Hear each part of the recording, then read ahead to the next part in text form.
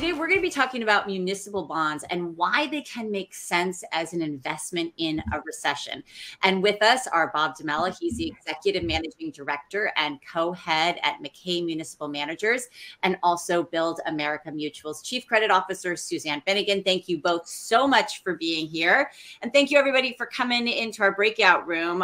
Over on the side, you're going to see we have a poll question. It'd be great if you could take that. The question is, how have your clients changed their approach to their municipal portfolios in response to this year's losses? So if you take that, that'll help inform our conversation here.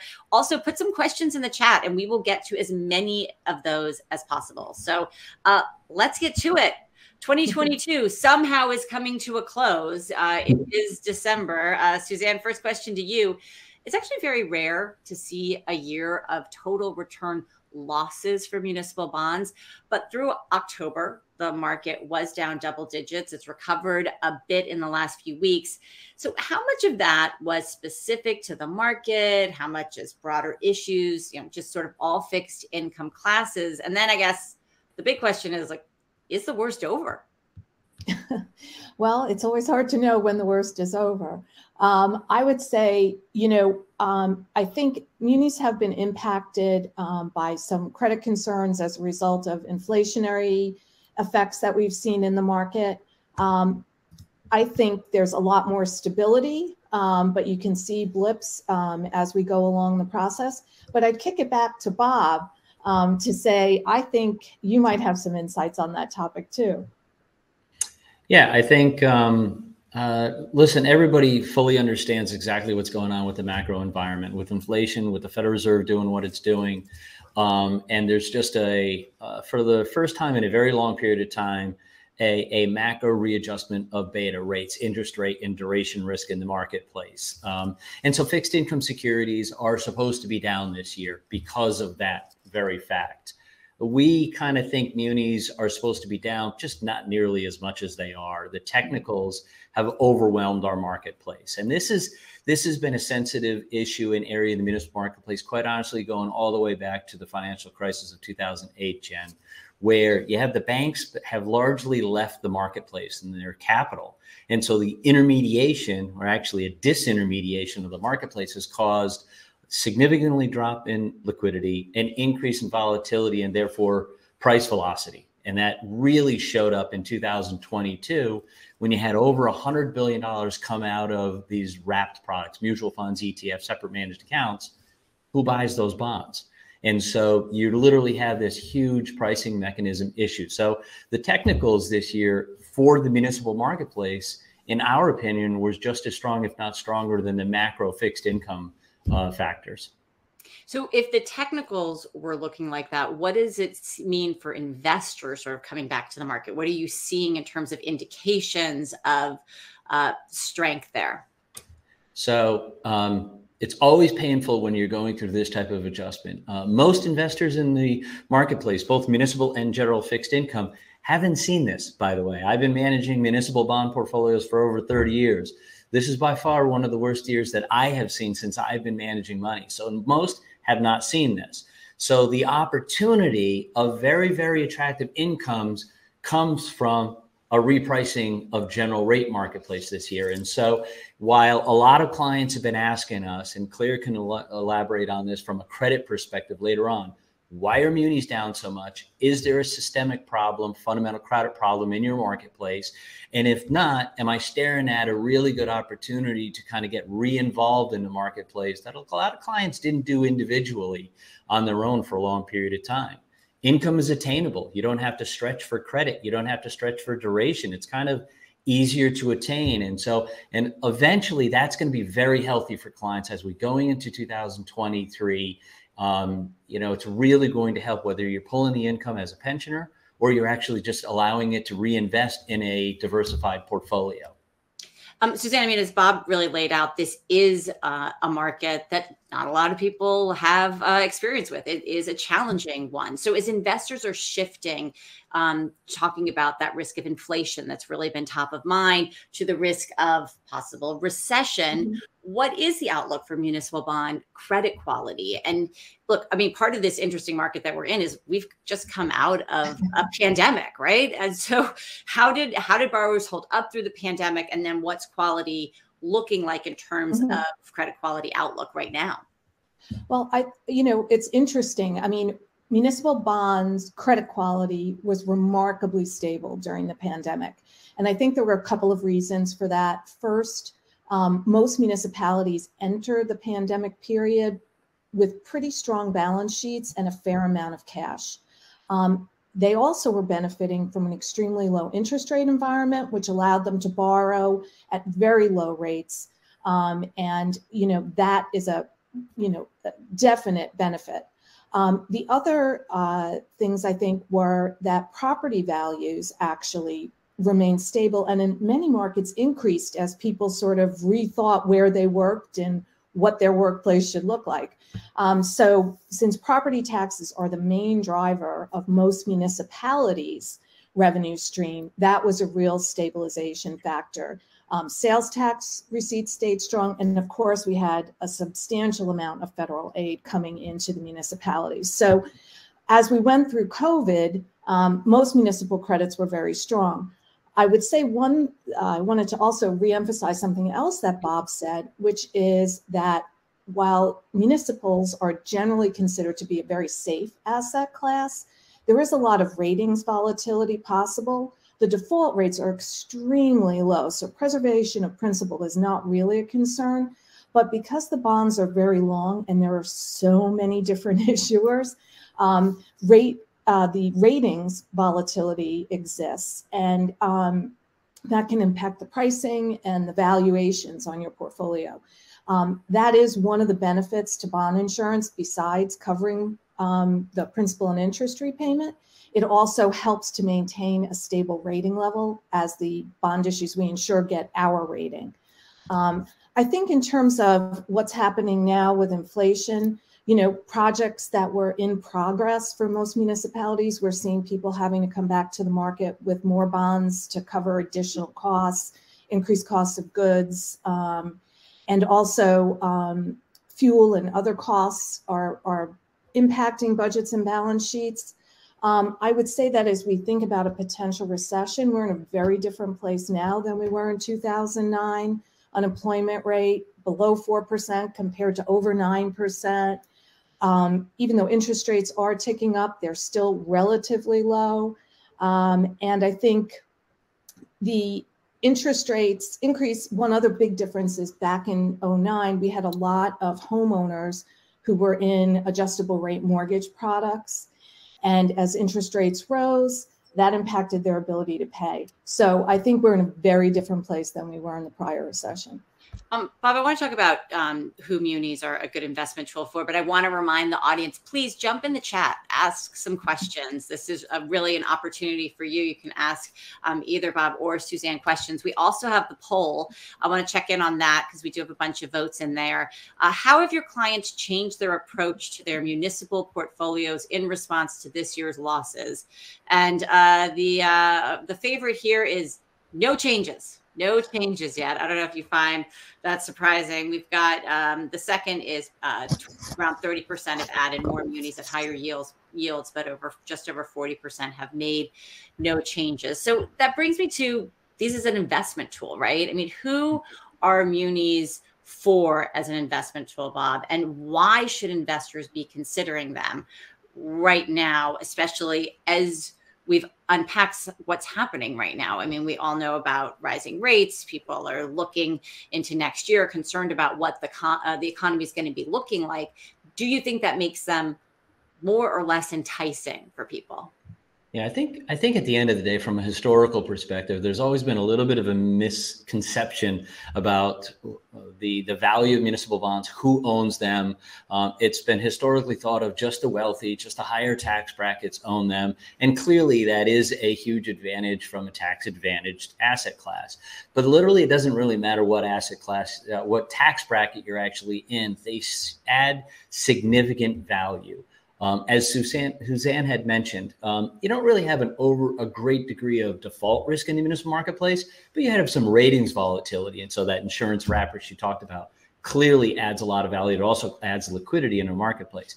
But if you really take a step back and think about the income streams you're attaining in a very, solid category, that is a significant benefit to clients regardless of their tax bracket. In addition to that, we used to trade significantly lowering yields in the Treasury marketplace. Why? Because we're tax exempt. Since the great financial crisis, we have almost, for most part, except for a couple of cases, been trading in parity with the Treasury marketplace. Think about that for a second. You're getting a high quality tax exempt municipal bond at the same yield or income stream as a taxable product. And so therefore, your after-tax benefits, your tax equivalency of other type of fixed income categories is very, very attractive. These are all the different elements that most clients don't really think about. And so it's not just for the wealthy. It literally doesn't matter what tax bracket you're in. It's great diversification. It's great ballast. And I would even argue for the first time in about 15 years, it's really, really attractive income stream from the short end of the yield curve all the way through the long end. And so it's pretty compelling whether clients are taking the income stream or they're reinvesting it over time. Suzanne, I want to get your thoughts because as we've discussed, municipal bonds are unique because those interest payments are tax exempt. So how should investors be thinking about that given the possibility of recession? Are those more valuable during a recession? What's the calculation there? Well, it's a good question. I think, most states generate the vast majority of their revenues from income taxes and sales taxes, where actually municipalities, cities, and counties generate more of their revenue from property taxes. When you get into a recessionary environment, municipalities and states can make some budget cuts to balance their budgets. But to the extent that a significant amount of revenue is coming from income taxes, what you might see happening is states increasing their tax rates. And there are a number of local governments who also use income tax. And you might see them adjusting those tax rates to fill these budget shortfalls, which can arise in a recessionary environment. There are some certain core services that have to be provided, and they have a certain price tag associated with them. And in an increasing income tax rate environment, I think you might see that the value of munis increases. And Bob, as Bob pointed out, it's not only about the tax exemption, but it definitely plays a role. Certainly plays a role, and especially in high tax states and cities as well. I'm sitting here in New York City. So Bob, how should investors consider getting started? So if you want to make that move, what are the best options for actually just getting into the market? Well, if you're going to start into the marketplace, there's a lot of great, simple, easy solutions. There are mutual funds. It's liquid enough for clients to get in and out of it on a daily basis. They're priced on a daily basis, so you don't have to worry about the mechanics of that. Income stream is very attractive. Again, either monthly, pulling the income out or reinvesting it again. You have ETFs. You have ETFs in the municipal marketplace, some better than others. I'm an active money manager. I will tell clients to lean toward more of active strategies in the municipal marketplace because, as Suzanne had pointed out, it's a solid, credit-worthy asset class, but there's a lot of volatility and issues and inefficiencies that happen in the municipal marketplace. Any asset class that's inefficient, in my opinion and our opinion, has a great opportunity from an active approach. So you have mutual funds, ETFs, individual bonds, and separate managed accounts are, I think, the later step. They tend to be for larger allocations for clients because it's not like the stock market. You can't go and just hit the exchange and buy a share, buying smaller pieces of bonds and building a diversified portfolio yourself. it tends to take a lot longer. Not that, clients can't get there, but I think SMAs and ETF, not SMAs, and mutual funds and ETFs are pretty easy for clients to just enter that space. So Suzanne, against the backdrop of all of this, it's kind of interesting, just the mission of the market, which is to build infrastructure. And right now, we've talked about, remember when we talked about infrastructure week for like years in a row, but the role is kind of changing, I guess. We've got the results of the federal infrastructure law. Is more happening now? Is that just what people have read and that's not actually the case? I mean, like how this mission and what we have going forward, what's ahead? Well, municipalities provide the core infrastructure at the local level, and they have a very long history of partnering with other local entities and states to provide regional infrastructure solutions. Historically, we've had very strong presence of federal and local partnerships for water infrastructure as well as for transportation. But the new law, I think, broadens the scope of projects that are available, the amount of funding that's available. It has some terms and conditions that municipalities will have to learn to get the best access. But I think one of the key points is that this new partnership arrangement is really, much of the money is focused on matching funds. And so the local governments are going to have to come up with their proportionate share. And I think that's a real opportunity in the marketplace as a whole. We'll see a lot of high quality issuers, I think, coming to market to fund their local share. And I think it's going to really boost the overall program. I think, the amount of money that's available is really substantial. And the types of projects that are going to be done will be able to be financed with tax exempt debt. Bob, you're nodding your head a little bit there when you're talking about the matching and going forward. So I guess you agree this is an opportunity here? Yeah, I think it's a great opportunity. I think, infrastructure, as Suzanne had pointed out, infrastructure investing it's a mature investment strategy throughout the world, but it's just different in different parts of the world. European clients, Asian clients do it normally in private type of structures. In the United States, it's funded in the municipal bond marketplace. So it hasn't been as sexy as an investment strategy as infrastructure play it now. But this is why there's such huge demand and resiliency in the municipal marketplace. Investors like knowing they're investing and supporting their local school district, water and sewer, hospital, toll road. They like looking through their portfolios if they have one and seeing a local name in there and saying, okay, I know where my dollars are. I know the credit worthiness of the local school district, and they get a lot of value out of that as well, in addition to that tax exempt income. And so they've kind of gotten it for a long time. And so, yeah, the municipal marketplace is an infrastructure play. And so hopefully over time, with some of the new policy changes, we increase more public and private kind of equity and debt coming in and joining state and local governments and the federal government to bringing our whole infrastructure framework up to speed. Just a couple minutes left. Last question for both of you. And Suzanne, we can start with you. Let's just leave people with this. I mean, what should advisors be thinking about or articulating to clients as they strategize investing in munis for the next year? I think diversification in your portfolio is really key. I think that provides a fair amount of protection against volatility. There are hundreds of thousands of issuers in the municipal market, so it's easy to build a diverse portfolio.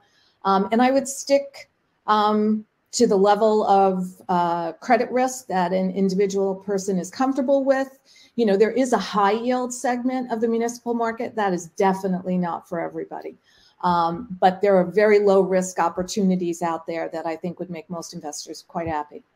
guess what, Bob? You get a question out of the chat. We're going to squeeze it in. Alex just asked in here, could you explain the benefits of investing in municipal bond, ETF, and mutual funds in a rising interest rate environment? When possible, we have been trying to solely invest in our clients in individual bonds and less so in funds due to the perceived continued loss. Would you recommend a change in strategy? So it's a great question from Alex, and we've had a lot of conversations with clients. For the last 15 years or so, we have been advocating clients not to do individual bonds because that part of the yield curve, when clients invest in the municipal marketplace, they tend to be inside of 10 years. And there was no income in that part of the yield curve. And you were taking on interest rate risk for a very long period of time for no income. You never buy a bond where you don't have enough income to offset the interest rate risk you're taking on, let alone credit risk, as Suzanne had pointed out several times. Now this current environment is different. Now all of a sudden, mutual funds and ETFs, which I talked about, now have to compete with individual bonds because individual bonds for the first time in 15 years have really attractive income streams. So when I talked about first getting into the marketplace, I think mutual funds and ETFs make a lot of sense. Or if you're a wealthy client, you have a more substantial amount that can allocate into munis, you and your advisor can absolutely put together your own portfolio because you can attain a very attractive income stream for the first time in 15 years. However, if you have an active money manager in either an ETF or a mutual funds, they have harvested losses in those portfolios. They have turned those portfolios over so that those distribution yields and book yields have actually caught up to the marketplace. If those other wrappers, mutual funds and ETFs, have not done that, then I emphatically agree with Alex that you're not supposed to do it. Go individual bond route or SMA yourself, because the mutual funds that are lagging with working on restructuring their portfolios, because we were in an ultra low environment. So he's spot on with that. The rising rate environment can be advantageous in both type of wrappers, but make sure your money manager is actually paying attention to that. One other thing to say with that, because the tail end of his head has a question on this. Mm-hmm. A lot of what's going on in the municipal marketplace in this year is temporary impairment, meaning dollar prices of bonds are down in separate managed accounts, individual bonds, and mutual funds. The perception out there is, well, if I just hold on to my bonds, they're just going to mature to par over time because they're at a discount. The same thing happens with a mutual fund. They seem to think this temporary impairment is permanent in a mutual fund. Not sure why. I've had a lot of conversations about that. And so with the rising rate environment in a mutual fund that's compounding on a monthly basis, the rising rate environment actually works faster for clients, not slower. Thank you, Alex. Great question. Suzanne, did you have any thoughts on that you wanted to chime in on? I think Bob has covered it all. All right. So, Bob, we get to go back to the last question that I had for Suzanne, which now you get to get because we squeezed Alex's in, which is basically just what advisors should be thinking about and articulating to clients as they strategize for 2023. So we're not an interest rate calling shop. If anybody comes to you and says they know where rates are going, stop conversing with that person, because no one does. Over the long term, no one does. There's so much value to be had, and ways of actually making money for clients in the municipal marketplace, we can be relatively agnostic. Having said that, 2022, it's all about beta. It's all about rates. We do believe the lion's share of the problems are behind us. We have already adjusted to a significant degree with regards to the rate environment. We have been qualitying up our portfolios and because we like high yield. Suzanne said it's not for everybody. We have some clients and some products for them. We don't hate it, but we think with where the world is today, with what the Federal Reserve has to accomplish, you've got to put a nod toward, well, the economy could be challenged. I'm not saying hard recession, light recession, whatever. And so until credit spreads probably get a little more reasonable to us, we won't increase our allocation to high yield. So it's really prudent to us to actually pivot your portfolios to slightly higher credit quality. They're a very, very attractive late cycle asset class, i.e. read into that, a diversified fixed income portfolio, reduce corporates, increase munis, because that tends to hold up very, very well for clients. And you don't have to give up income to do it. That's the key in a bond market strategy. Always focus on the income. All All right. That is all the time we have. Thank you, Suzanne and Bob, for being here. Build American Mutual, thank you so much. And of course, thank you to all of you for joining us.